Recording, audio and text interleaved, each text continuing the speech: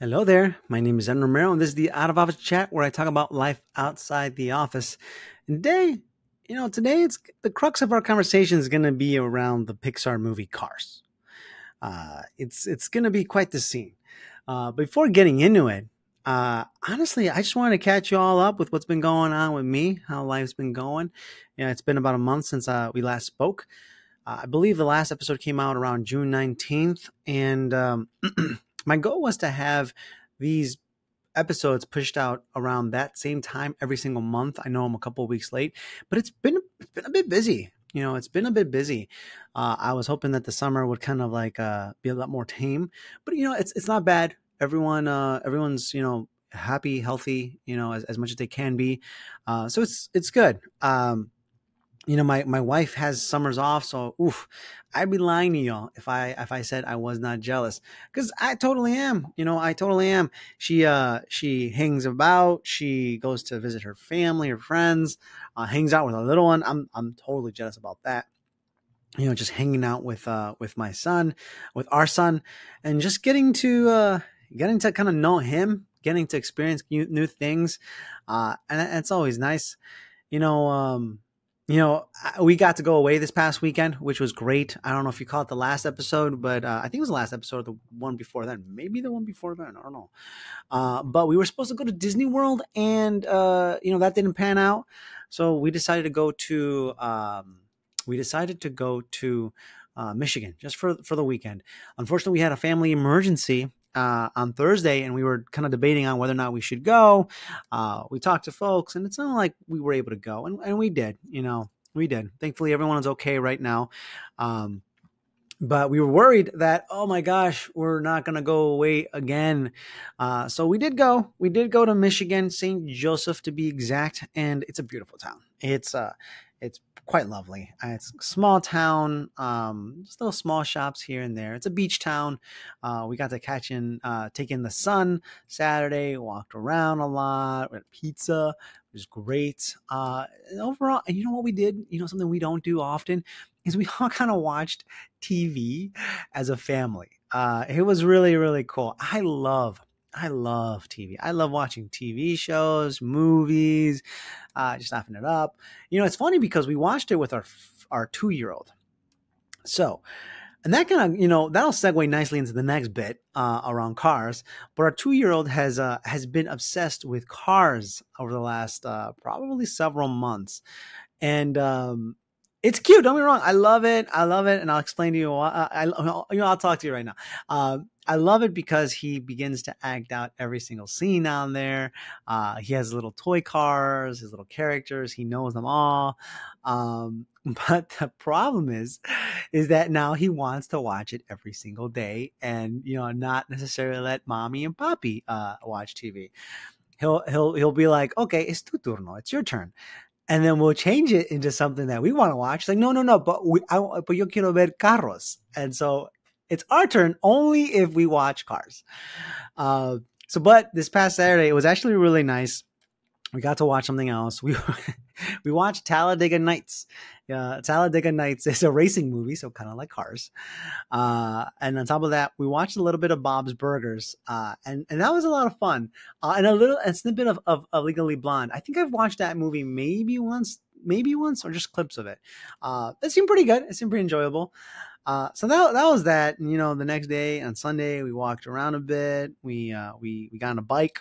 We walked around the main street. It was great. Our son was loving it. It was tiring though.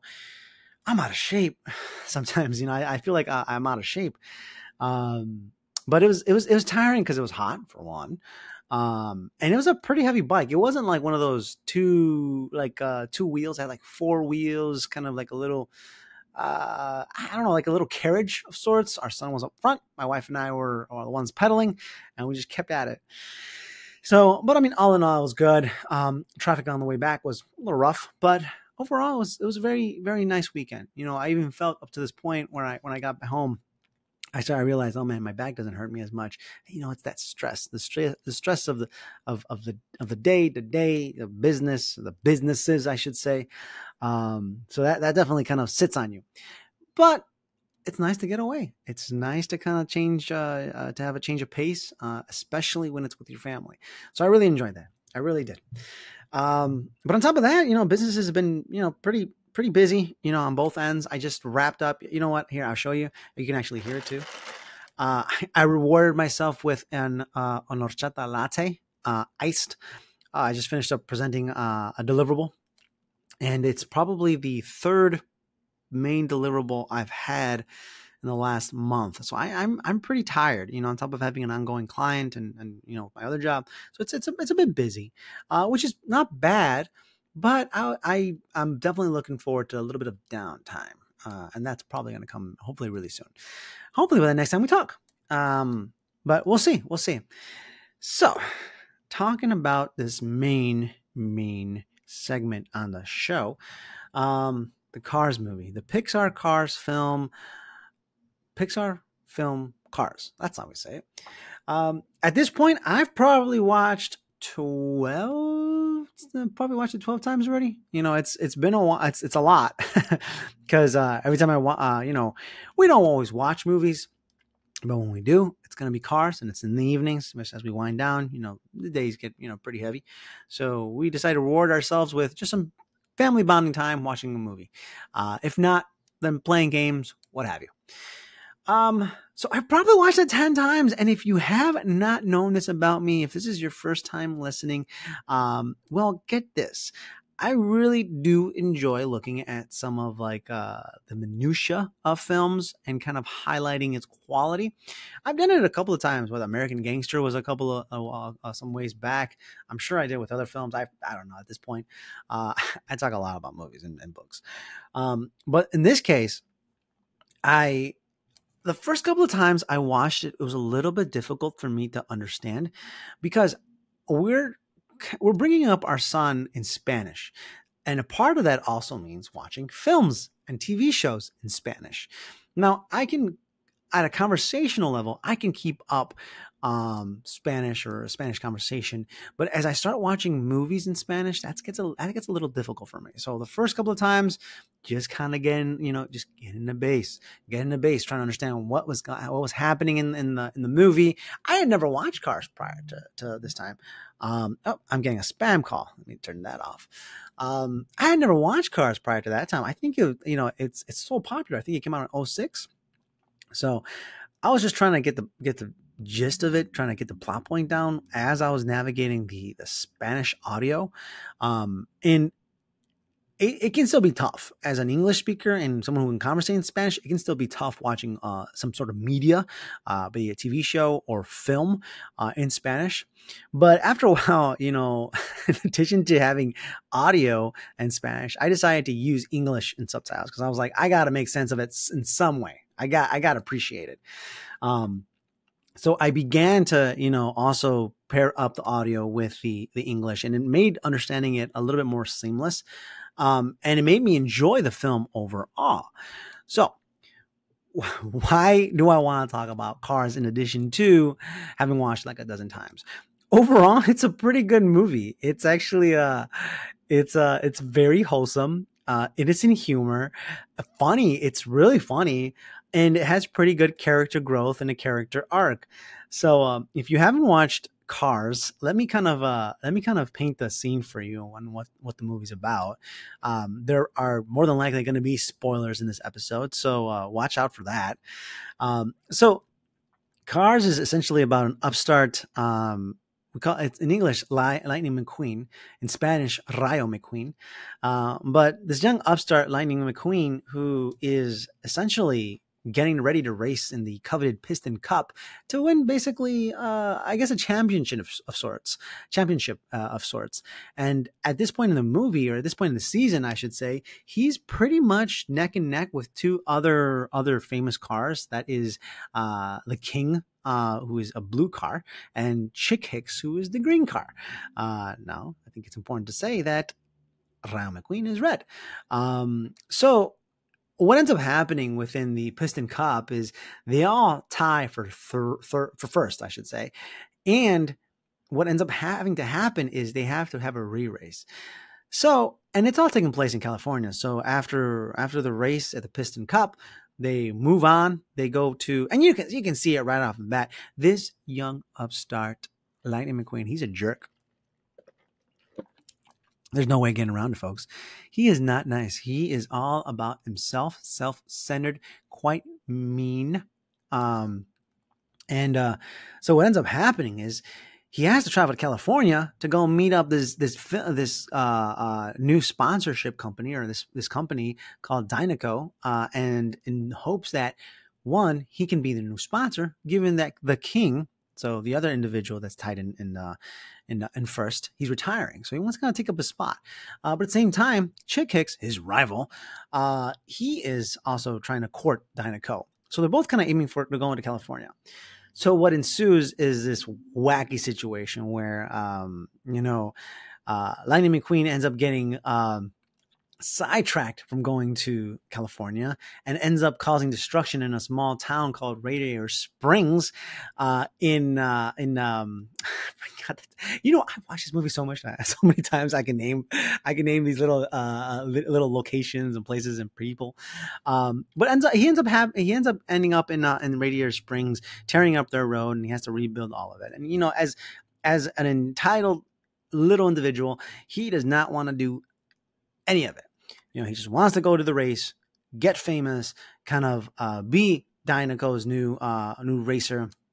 And, it actually turns out to be pretty nice for him, kind of humbling to go to a little location like Radiator Springs, where they don't have kind of the glitz and glamour of what's happening in like other areas. He meets a suite of characters, like they're all like unique in their own way. Mater, Ramon, the sheriff, Sally, what's this little one's name? Guido and Luigi. Those two are awesome. I love those guys. So they all like come with the little perks, and they all have different responsibilities in the little town. Mater's the tow truck.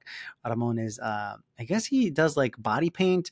Luigi and Guido are tire salesman. Sally's the town lawyer. So he ends up beginning to have a conversation across all of them, with all of them. And after the first couple of half hour, like he's totally irritated by them. He decides to go ahead and take a trip with Sally up this road.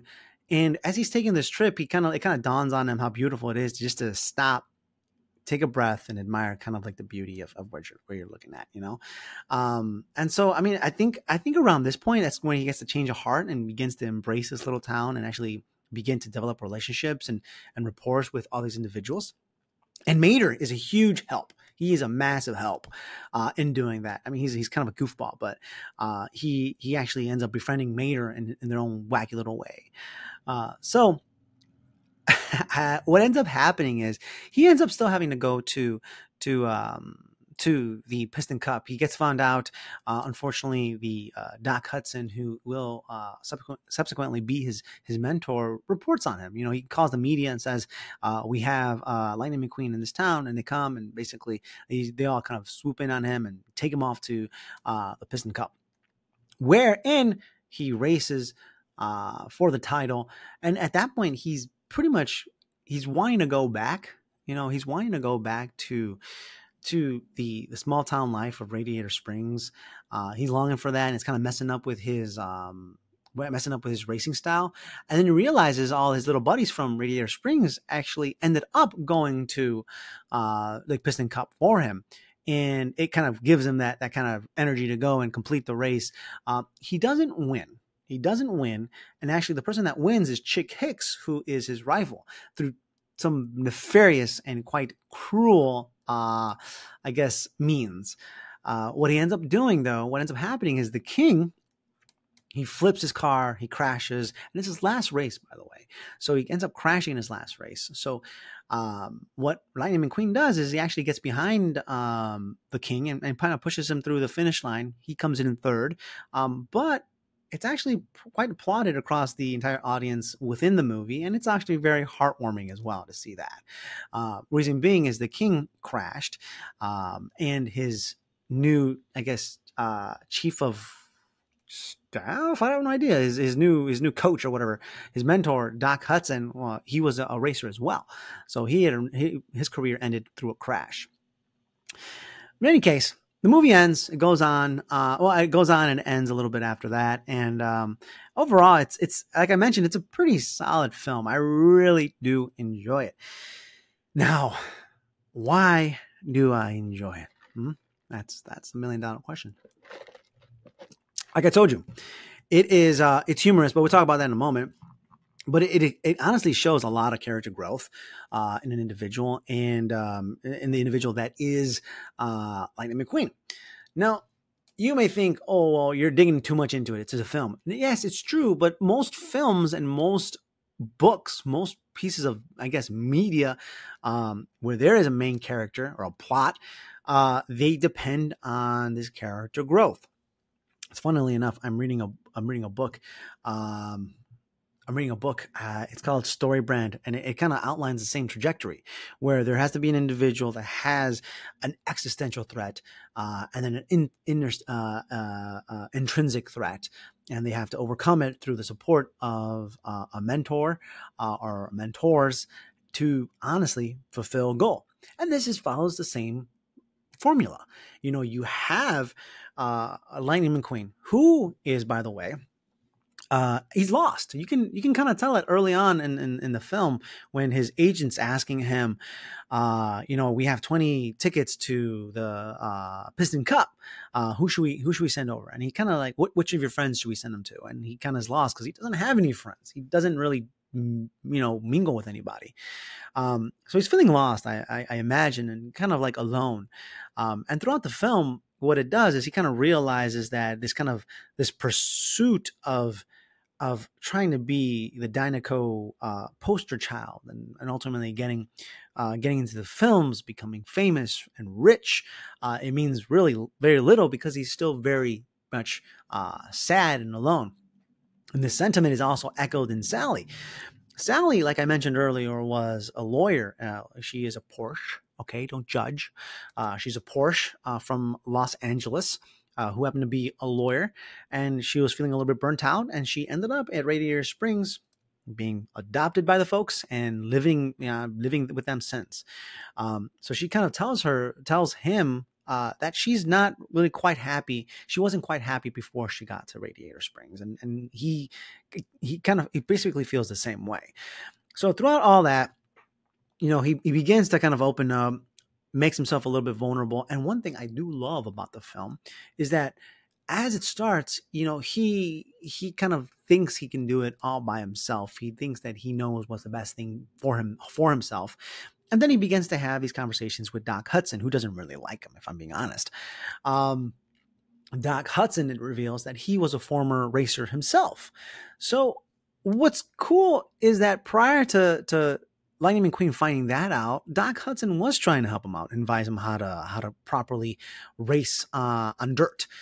He was basically, no, I don't, he was too into himself. He didn't really want the help. But then he kind of witnesses the fact that Doc Hudson is a racer, that he can actually, he can hold his own, he can race. At that point, Doc doesn't really want to do anything with him. But you can kind of see that Lightning he's kind of pulling him back, kind of his ego. He's beginning to open up a little bit. He's beginning to realize he doesn't really know what as much as he thinks he does. And it's only when he goes out to the Piston Cup, he's right back where he started the film. He's at the Piston Cup. He's racing against competitors, looking to win the title. Nothing really has changed except those couple of days at Radiator Springs. And he realizes how lonely he actually is and how much he actually was changed by the individuals from Radiator Springs. So it's kind of this revelation. And at that point, actions always speak louder than words. And like I mentioned earlier, there was a point where Chick Hicks basically rammed into or knocked off the King, whom I imagine is a much older vehicle. And threw him for a loop, and he crashed. At that point, what was so coveted to Lightning McQueen, the title, he decided to just push it aside and make sure that he can help this individual who by happenstance, offered him some advice early on in the film. So he basically helped guide the king through to the last lap, and helped him, finish up his race. So a lot of great character growth, a lot of good stuff. Really cool, colorful characters. The humor is pretty it's pretty darn good. Um, I mean, there's one point where Mater, who is the tow truck of the town, he's Lightning McQueen's lawyer for like a hot second, like 5 seconds. And then at the next scene, he's like asking him for $30,000 in legal fees, which I found hilarious in a Pixar film, a character doing that.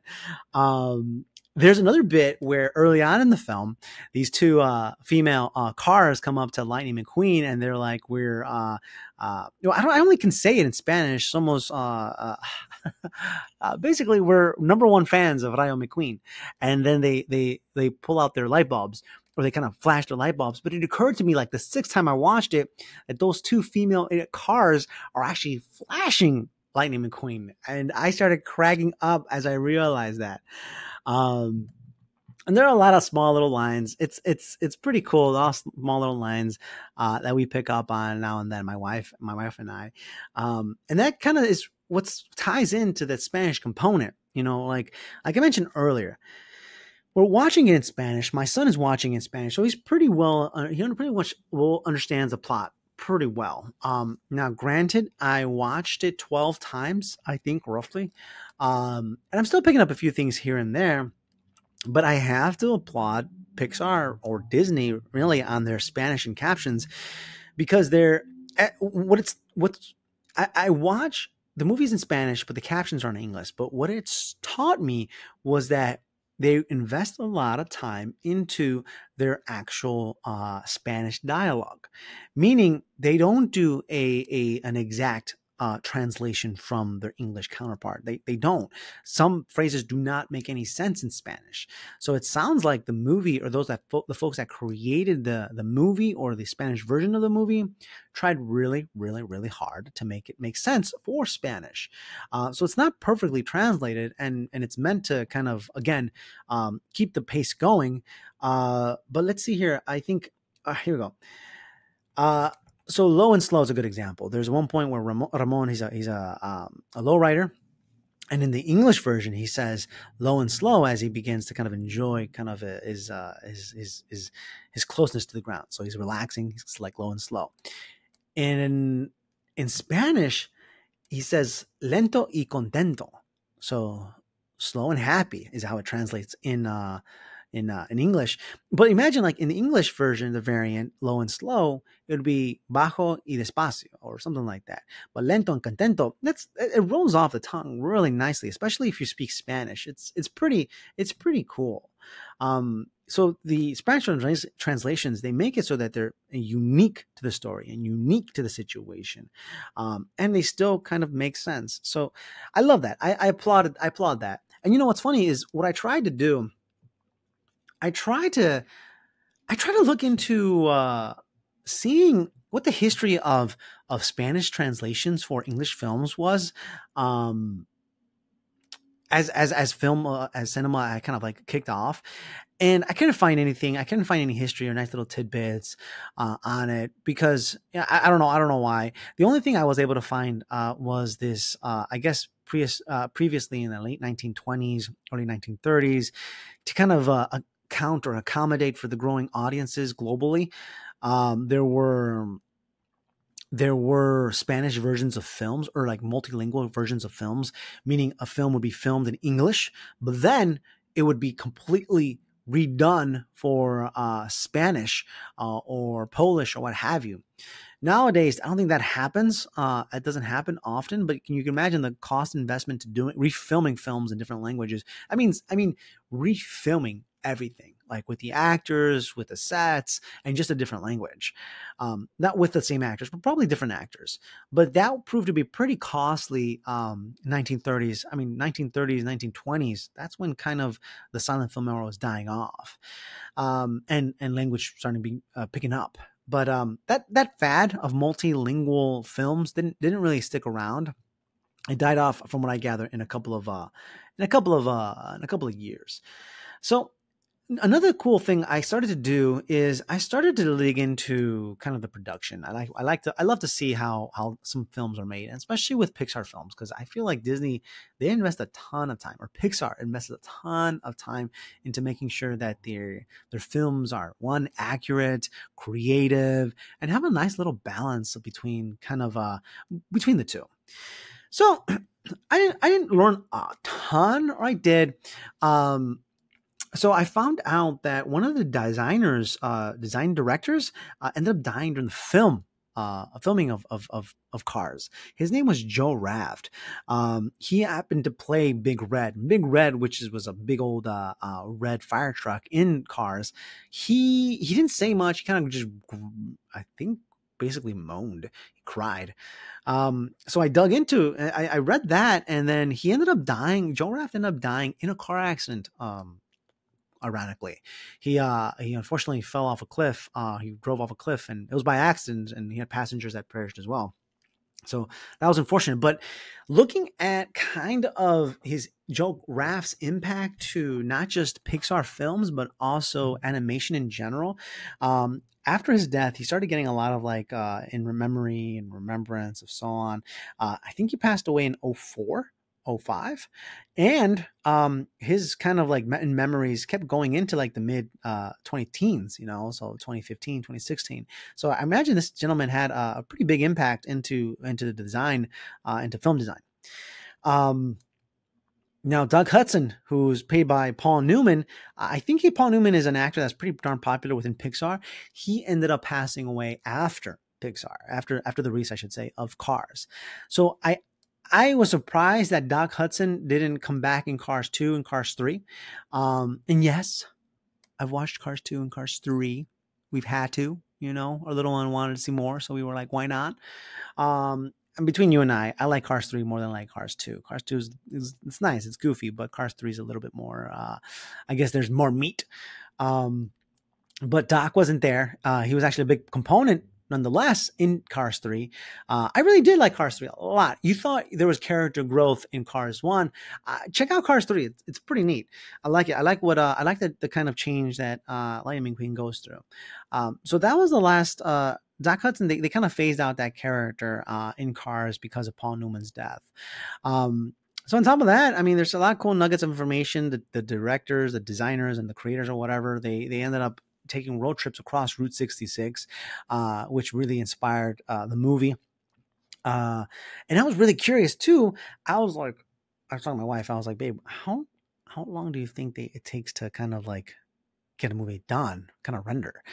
So for those that aren't familiar with the rendering process, when we talk about design or specific graphics or animation, I think I'm not a professional, but from what I understand is that when you have an animation frame, it's all animated, and you ask the software, or you requested the software basically based on your parameters to render the image for a final state. So you can have kind of like frames that are schematics, kind of like wireframes, and based again on what you ask it to, it'll render it to the final product. So one frame, I think I read initially that it took one car's frame 2 to 4 hours to render. No, a couple days or something like that. And no, it wasn't a couple hours. It was a couple of days for sure. So I looked up how long it took. I don't remember which movie it was. It might have been Cars. It might have been another Pixar film. But I requested I searched up how long it took a Pixar film to render, from wireframes to final state. It took 4 years 4 years to render. 4 years. That's crazy. And this is with, I think it was either 100 or 1,000 computers kind of helping it render. That is wild. That is wild. Fun fact about me. In high school, I was an architecture major. I went to a college prep. I was an architecture major. And final year, we were supposed to design like kind of our own buildings, our own, whatever we wanted. And I decided to do a mansion, and it was pretty neat. Like, I really enjoyed it. You got to define how big the walls were, how big the rooms were, kind of where placements of windows and what have you were going to be. It rendered, I mean, I don't remember how long it took to render, but I think it was over the weekend. So it took a while. And this was it's like 3 or 4 images. That's really all it is. Well, it was one building. It was a mansion. If I were rich, I would have built this mansion. It was one mansion, but multiple views. So from like the corner, from the inside, from the back, wherever. So it was like 3 to 4 views. It took a whole weekend for it to render. It's pretty wild stuff. I didn't go into architecture. I just didn't work out. I went to finance. That's all right. Things happen the way they happen. Happy the way they were. Okay. So, I mean, that's kind of the Cars film. I really did enjoy it. It was a lot of fun. My wife even told me, like, maybe not push it don't push it past 20 minutes talking about cars. I think I'm actually a little bit over 20 minutes talking about cars. I really enjoyed it. I love looking into it. Picking up on these little nuggets of like, kind of like little facts and whatnot. We'll see how it goes. I think after a while, I'm probably going to want to watch something new, but with my son, he's so into it and we have so many toys around cars already. I'm a little hesitant on him. I'm getting him started on like Toy Story or Finding Nemo or something like that, because, he's going to absorb it so much. He's going to want to watch it. And as parents, we're going to want to buy the toys for him so he can act it out. It's so freaking cute. He acts it out. So that's that. As far as everything else is going for me, like I told y'all, I'm just keeping at it, keeping busy. I want to get y'all, I want to review a book. Hopefully next time. I'm like 30 pages away from finishing it. It's called This Migrant Soul. I think I mentioned in my last episode, where it's about kind of this individual Latino who's kind of trying to find his and our place in the world. It's really cool, and I think it hits a lot of points that I've been feeling, and I really enjoy it. I want to share it with y'all. So hopefully next time I get to do that. I've also wanted to do a review of one of my favorite films, and I'm not even going to spoil it. Maybe next time I'll let you know. But I want to do a review of one of my films, and we'll see how that goes. I think hopefully come September, things will kind of lighten up just a little bit. Just give me a little bit of breathing room. I'm hoping to kind of get away for a couple of days. Just me and my thoughts. At first, I wanted to get away so I can plan out a career and kind of work for the rest of the year and going into 2024. Oh my God. You believe that? 2024. You thought August kind of sneaking up on you was something else. Freaking 2024 is a trip. So it'll be here before you know it, folks. But I want to focus on like planning for work and stuff. But, I'm actually I'm pretty tired, I kind of want to focus on myself, kind of de-stress. I started seeing a chiropractor, and he started like massaging my back. He's like, you're really tense up here. I was like, tell me something I don't know, doc, So I'm hoping to get away in September, go to a couple of days at a lodge, just relax, get a nice book. I want to get a new book. I don't know what's going to be, but, I want to get a new book, kind of enjoy it. And we'll see. Hopefully next time we chat, some of that stuff would come to fruition. But as of now, that's all I have. Thank you so much for listening to me talk about cars for about 30-20 minutes, and catching up with me. And hopefully y'all have a great, month. And I'll talk to y'all next time. All right. Take care. Bye-bye.